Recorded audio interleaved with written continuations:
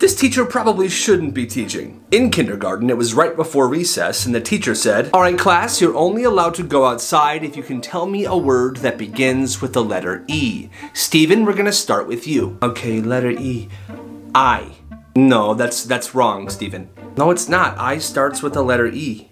No, I starts with the letter I. No, I, like an I, starts with the letter E. Wrong. Think of a new word. No, miss, do you even know how to spell it? I. E-Y-E.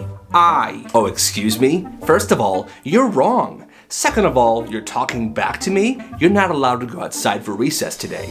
And now, you have to go to the principal's office.